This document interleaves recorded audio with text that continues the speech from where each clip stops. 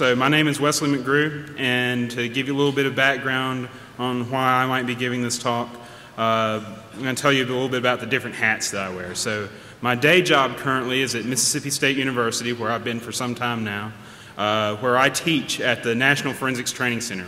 We develop course material and provide free training to anyone affiliated with law enforcement, also wounded veterans that are coming back from Iraq and Afghanistan, to give them skills that are needed to join the workforce in processing digital evidence and computer crime and child pornography and things like that. So in that aspect of my job, I write about forensics, I teach forensics, we experiment with forensics in our lab. We have a very nice lab in Starkville, Mississippi for this. But then after hours, whenever I go home and I kick up my feet in the home office, I break things. So I operate McGrewSecurity.com. I'm McGrewSecurity on Twitter, and one of my favorite things to do is to find vulnerabilities in things, break things, penetration testing, that sort of thing. So with this talk, I'm sort of being informed by both sides of those things and wanting to provide something for both the forensics geeks and the penetration testing geeks that are in here.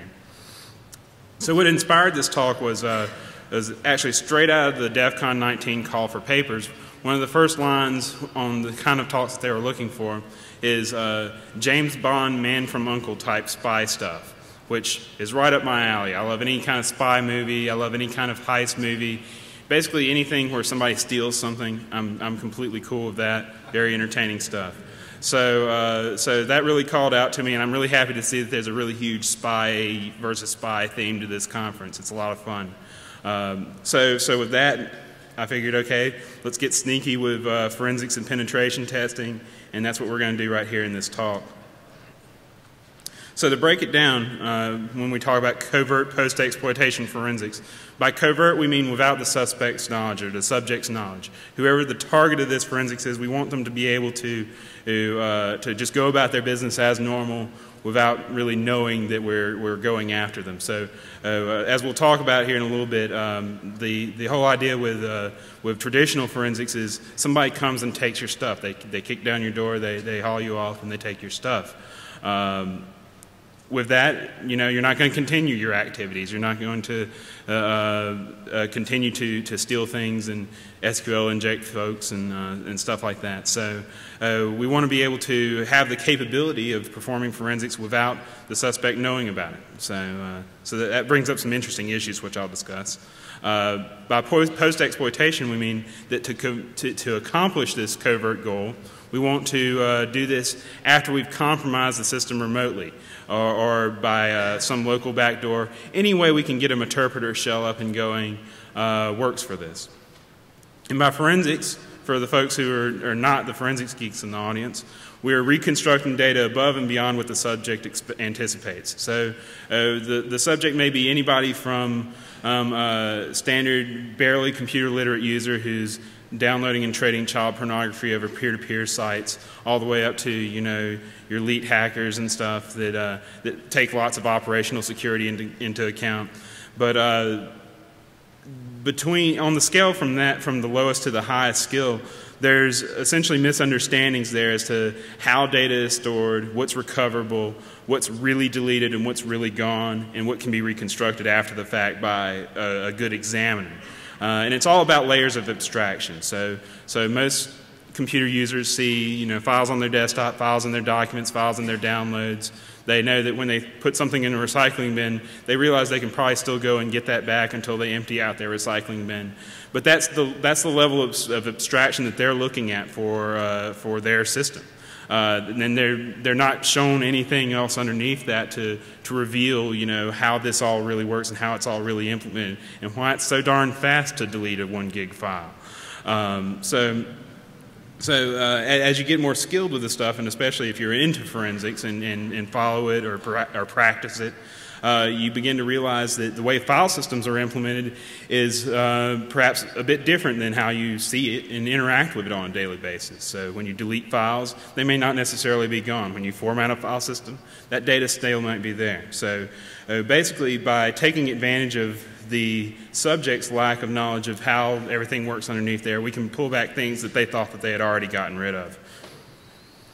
So with that, we've got the peanut butter and jelly sandwich here of forensics and penetration testing. And this is supposed to be something for both sides. So for the forensic side, we're introducing the aspect of being able to do this remotely and covertly without having to be on scene or without having to make the subject aware.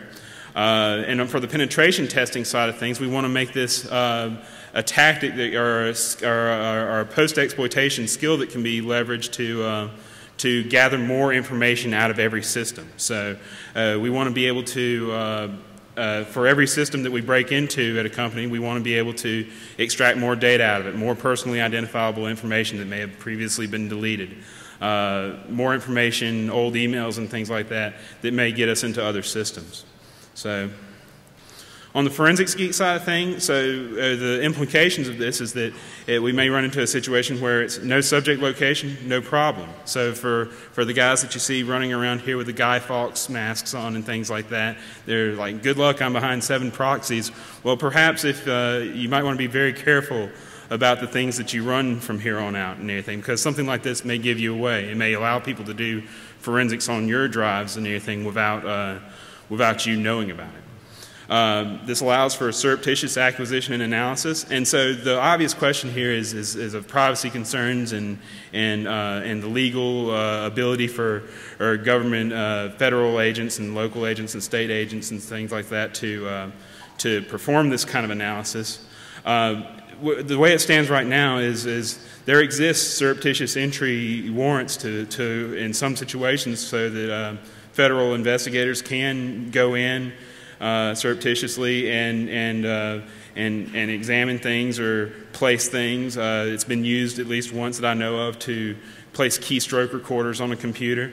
I believe that was a Scarfo or something. It was a mafia organized crime case.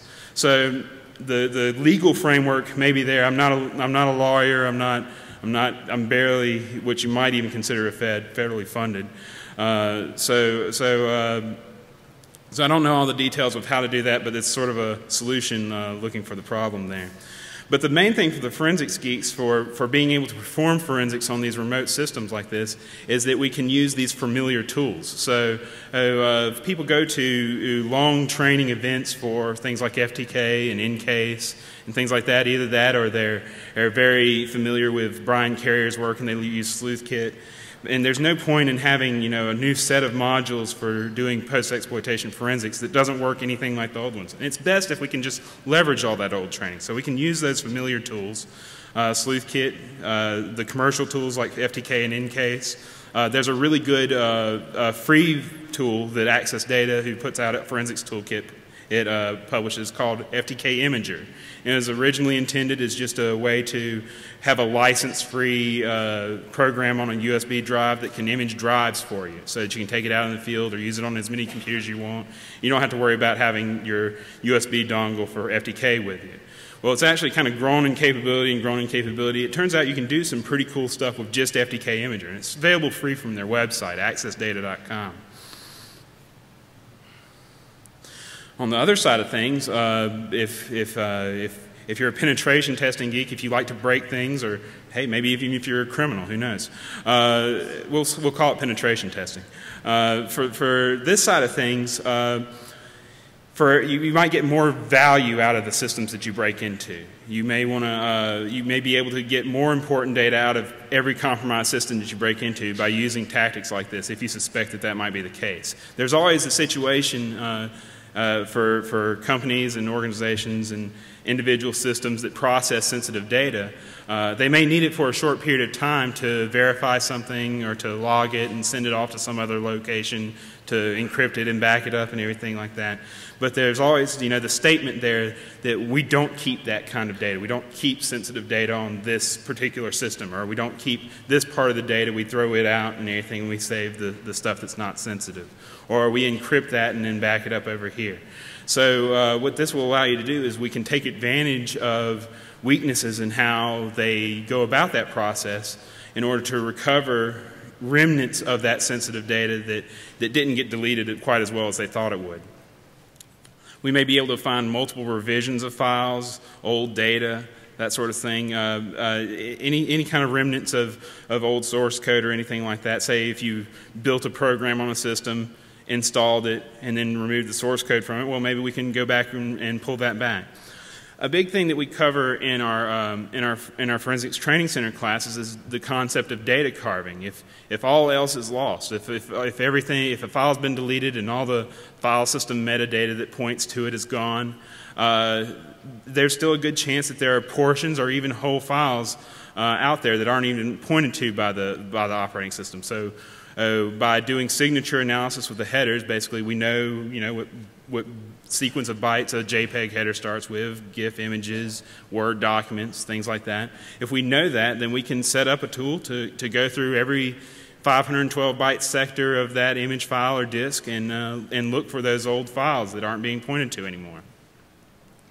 One nice thing about the tools that I'm going to discuss here is since we're developing tools that essentially we map the victim's block devices to our local block devices, since we have the capability of doing that, in addition to running off-the-shelf commercial or open source forensics tools, we can also just write our own scripts to manage things. So if you have a script that will go through a file system looking for personally identifiable information with regular expressions for social security numbers or credit card numbers or anything like that, then you can take those scripts that you would run on your local file system and just run it directly against the file system that you've mounted off of a victim's system.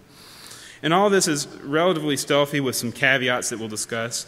But overall, unless the victim is sharp, then it's going to go by pretty smoothly.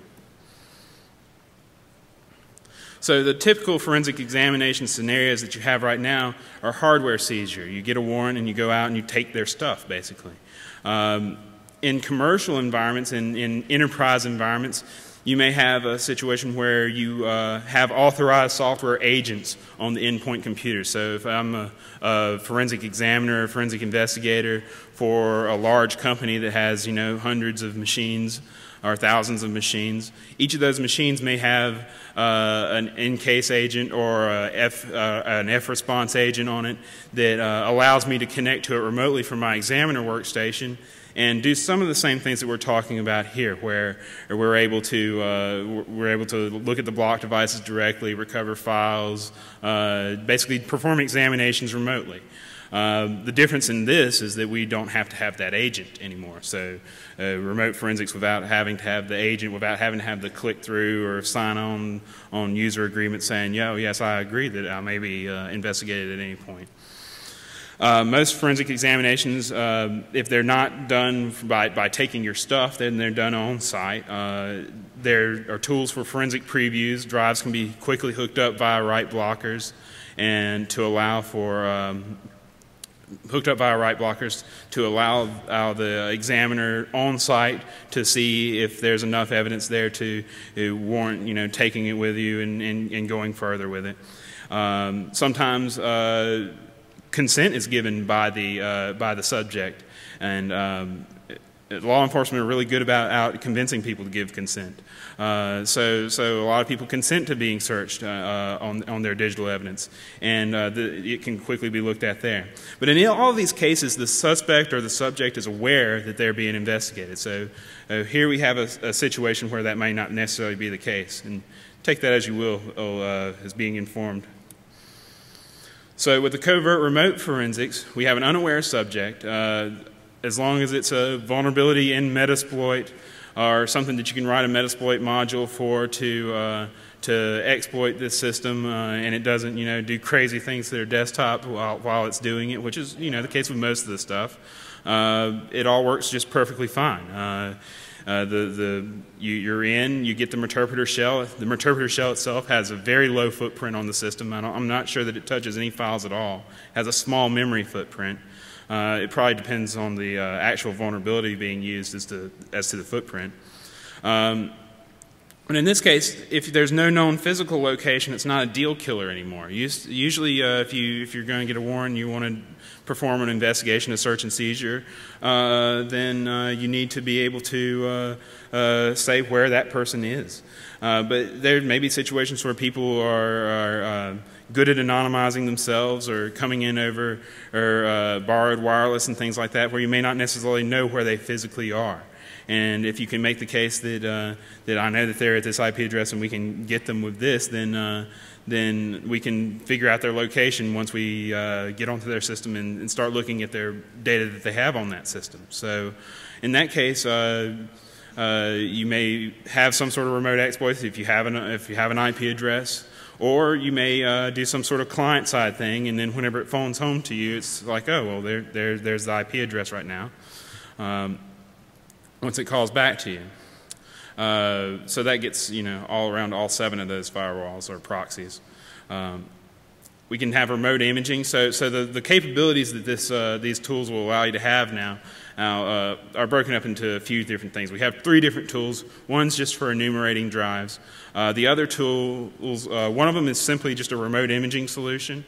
Just the same thing as you would have for a handheld imager or an imaging program like DD on a local computer. This allows you to do essentially the DD process over the network through Meterpreter. But what's really cool is we have remote block device access, so remote physical drives and remote volumes on the victim Windows computers right now just Windows. Remote devices on those computers, we can map those to local devices that we can run any tool we want to on.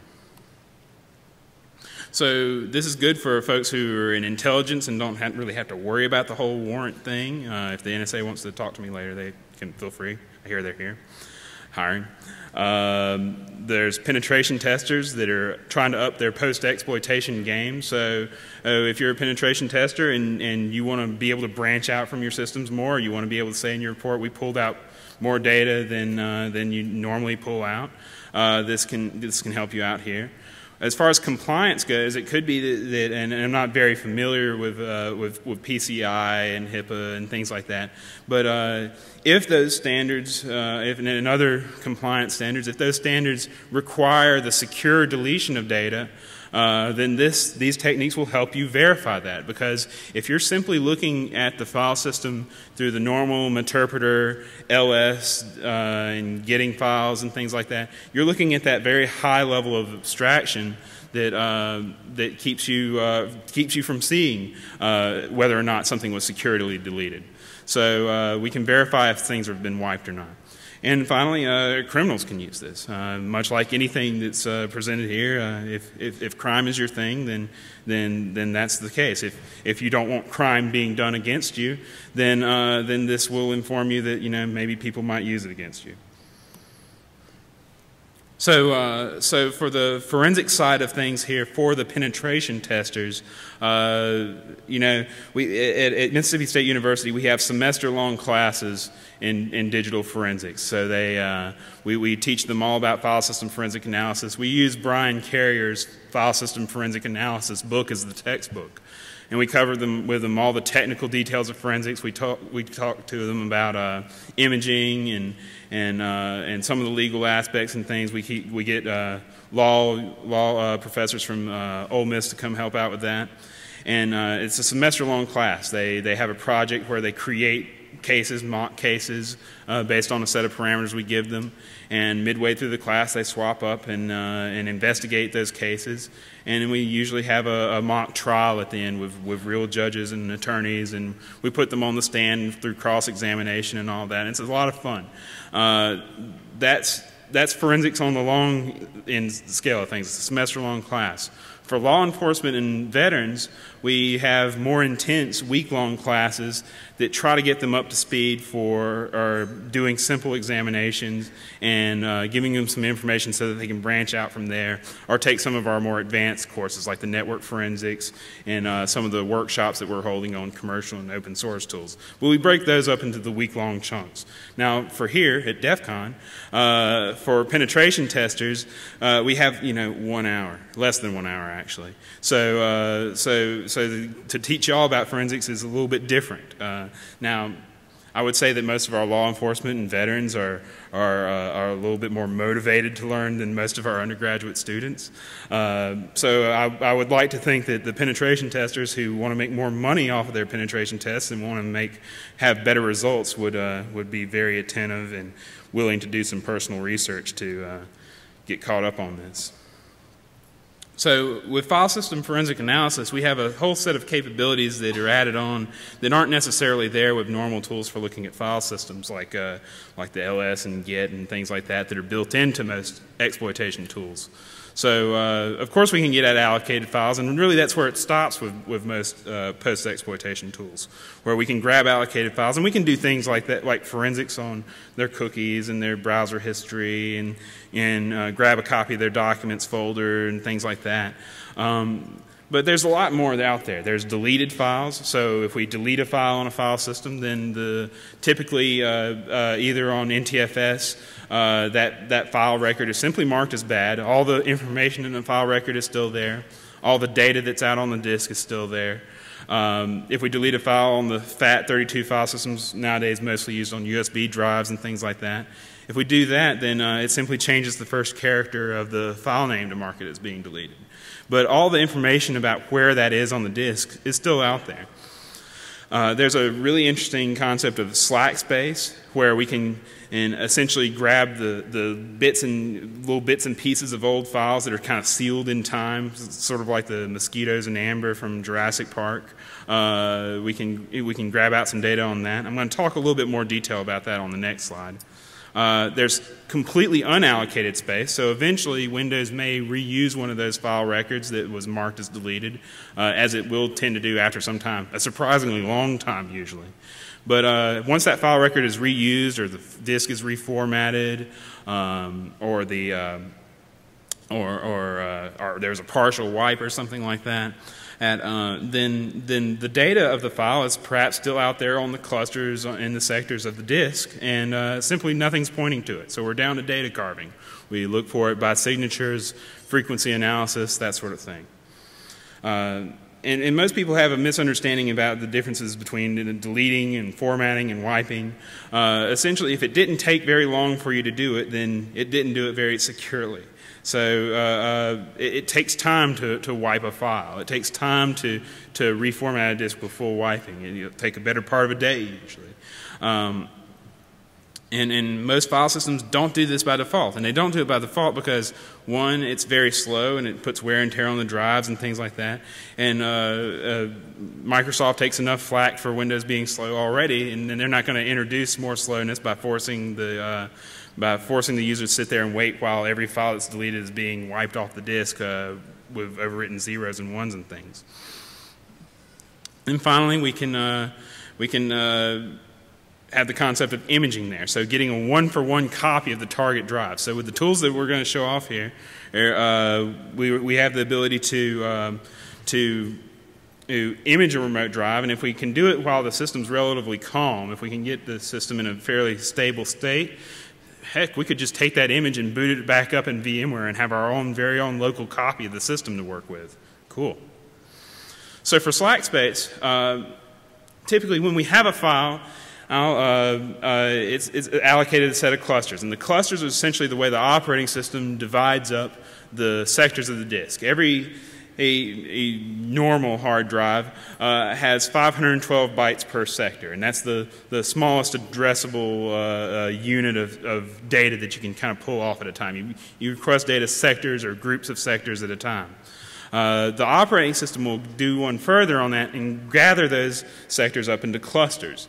And it does that so that it can keep a bitmap of which clusters are allocated and which clusters aren't, and it can keep logical pointers to those clusters that it uses to say, okay, this file is in this series of clusters, and so on and so forth. Well, with this type of system, there is some space wasted at the end of the files. If you have a file that does not end on a cluster boundary, then the rest of that cluster is wasted essentially. It's sitting there. It doesn't. It can't be used by the operating system to give it to another file or anything like that. It's just simply out there. So we have what's called slack space there, and that slack space will contain whatever data was in those sectors of that cluster before that file was allocated to it. So old files that have been deleted and then brought back, files that have been resized. So you'll see this quite frequently with like info2 files and recycling bins. Those info2 files that mark what files have been deleted will grow and shrink, and so you'll see the old contents of an info2 in the slack space of the current one. In this case, we have two different kinds of slack here. There's the RAM slack, which is the remainder of data up until the next sector boundary, which is probably zeroed out. If you're looking at any Windows system past Windows 95B, that's going to be zeroed out, because that was historically what was containing data from RAM. So there would be a 512-byte buffer in RAM that would get written out to disk. And if you're only writing 20 bytes out, if you only put 20 bytes in there, then who knows what's in that rest of that 512-byte buffer. Passwords and crazy stuff from programs in memory.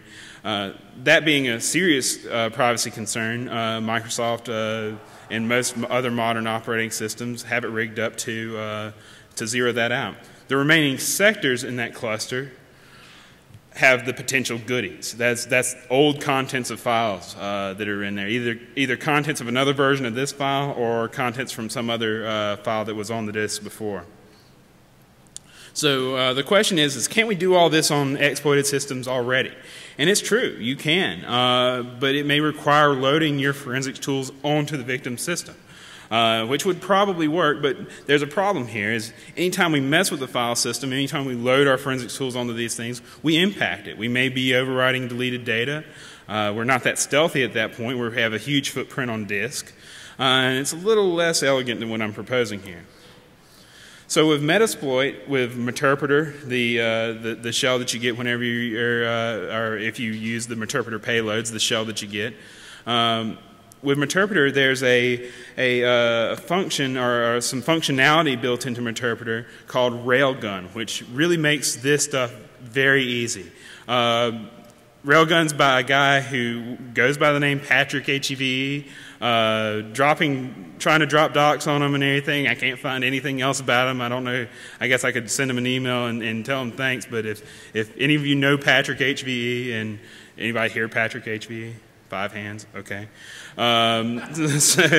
If you're out there, massive thanks for making this dead easy. So Patrick HEVE has an extension from Interpreter Ruby, and basically on your local attacker post-exploitation scripts or post-modules, you can make Windows API calls to the victim's host and get your data right back in your the return values right back in your local Ruby script. So basically, we can make all sorts of arbitrary Windows API calls locally and just have the results just piped right back to us.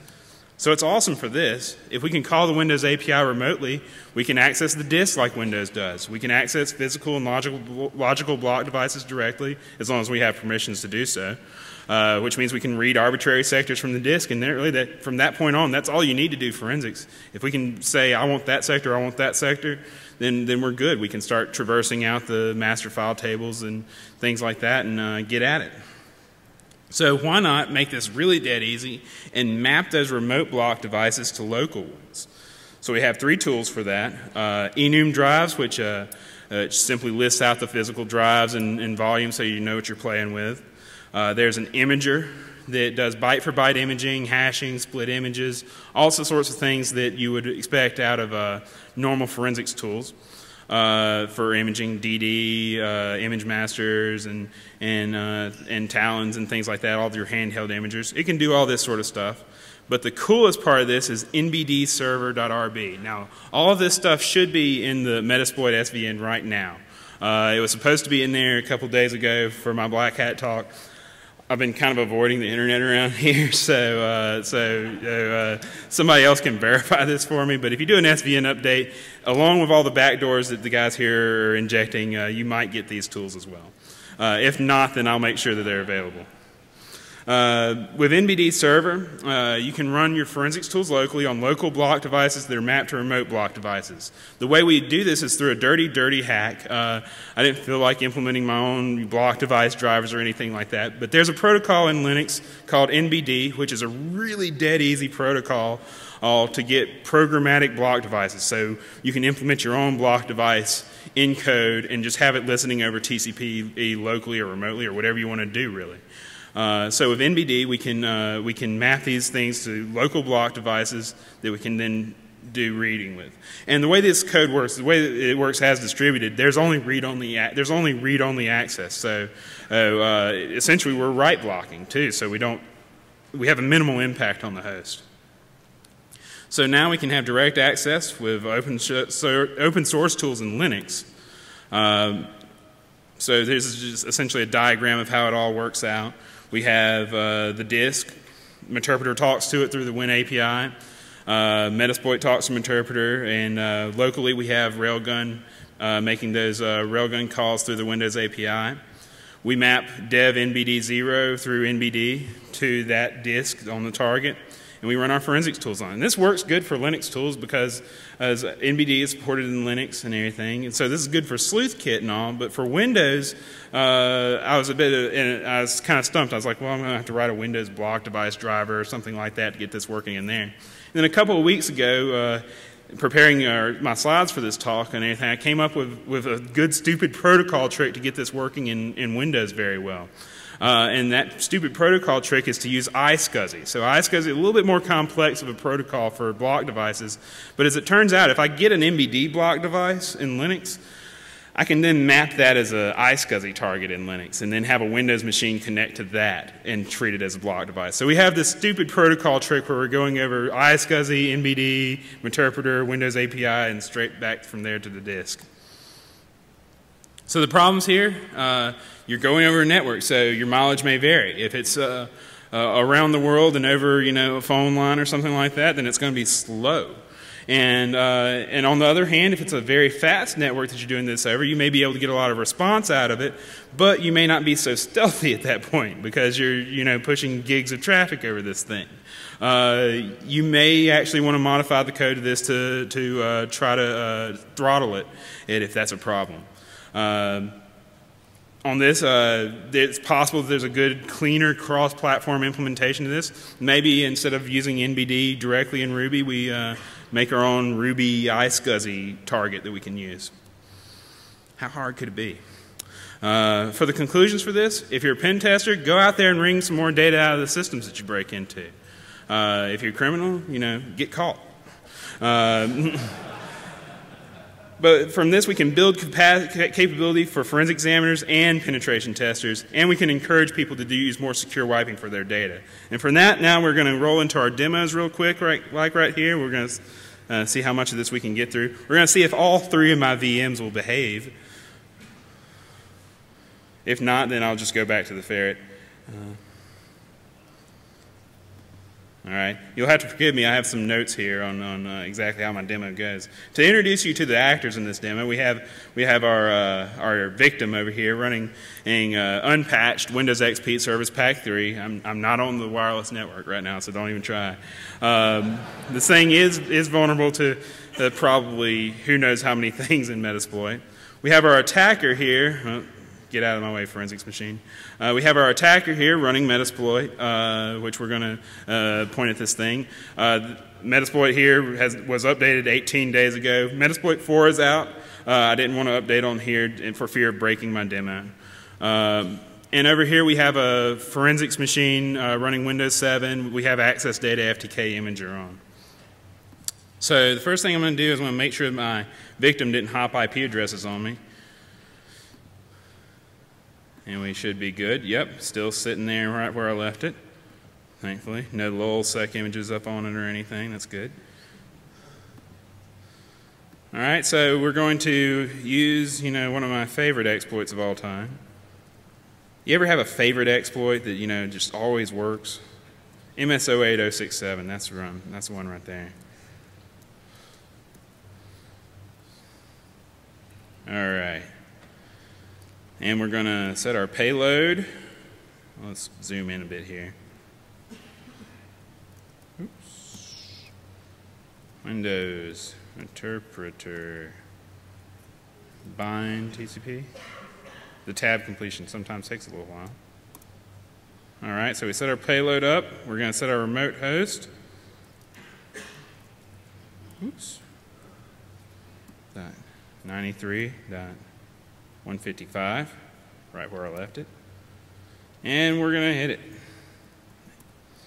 And big surprise, not quite 0 day, and we have success. All right, so we're in. Now, any vulnerability would work for this. Any exploit. If you got some 0 day to drop into Metasploit, feel free. Substitute is necessary. I'm keeping all my 0 day. So for this, we're going to run some of these post modules here. We're going to run the, oops. Run post Windows gather.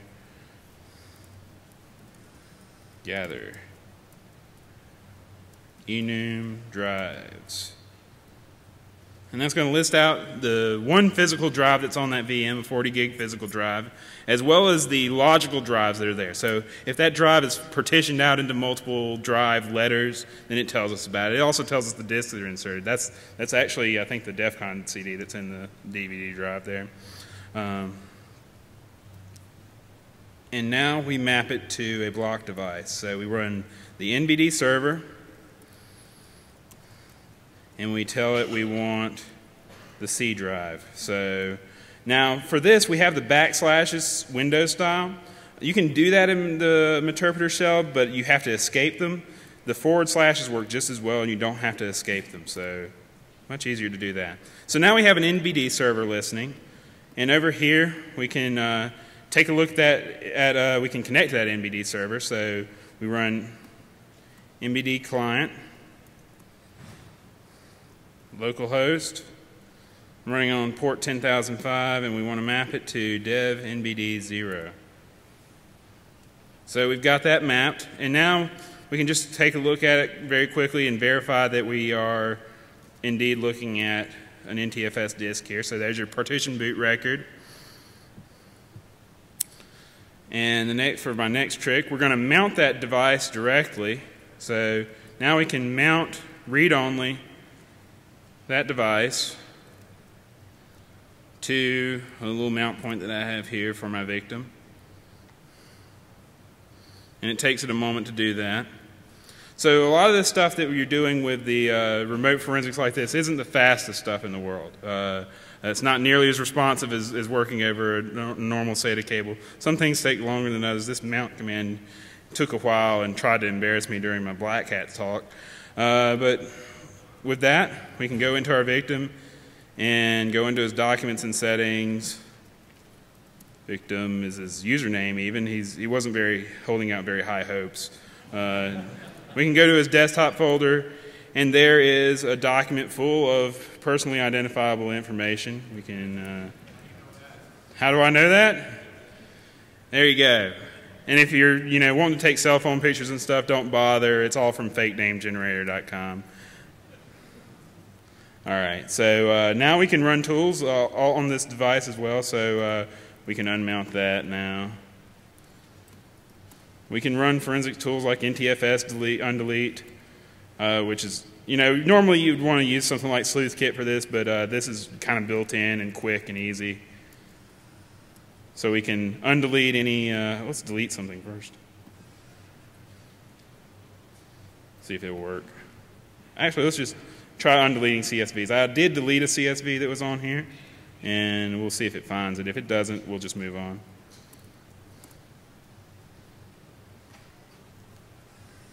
While that's working, because that's going to take a moment, we're going to start up a new tab here and start showing you the iSCSI capabilities here. So with iSCSI, we have etc. ietd.conf, and we have a, sudo make me a sandwich.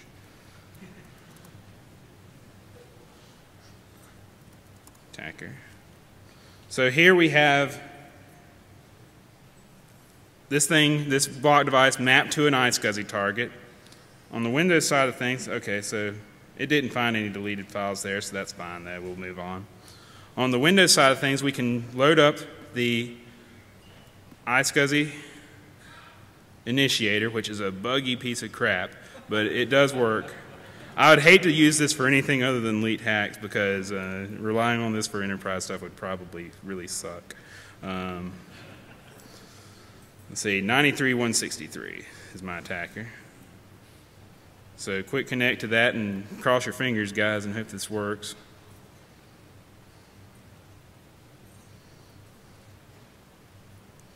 Ooh. Oh, I need to start the iSCSI service. That would help. Init.d, iSCSI, start. All right, now we should be cooking with gas. 168.93.163.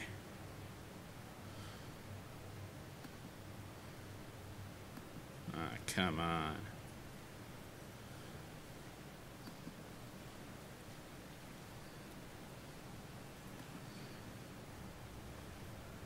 Connection failed. Let's start that up again. We'll give it one more chance here and then we'll call it a wash. Make sure my IP address hasn't hopped over here. Oh, 164, you little bastard. Sneaky, just a moving target there. So here we are, we're connected. So now we have a block device that we can use an FTK imager or any of your favorite forensics tools at this point.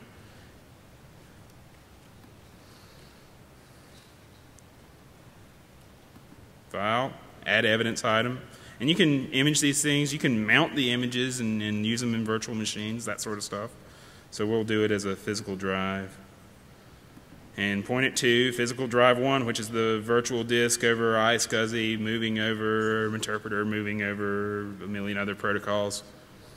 And it takes this dandy time loading up, but it's a miracle it even works.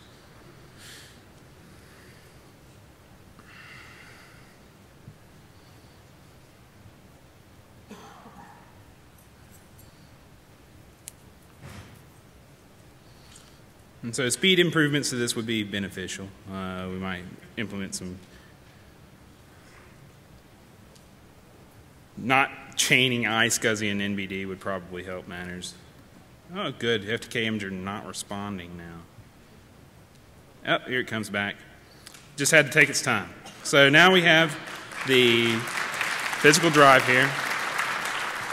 We can navigate around this thing. We can look at unallocated space. We can run various and sundry undelete tools and any kind of scripts you have and get all the nice emails that they deleted. So with that, that basically concludes my talk. We're going to be moving over to the question and answer room 2, which is approximately 4 or 5 miles around this whole thing. And I'll answer any questions there. Thank you.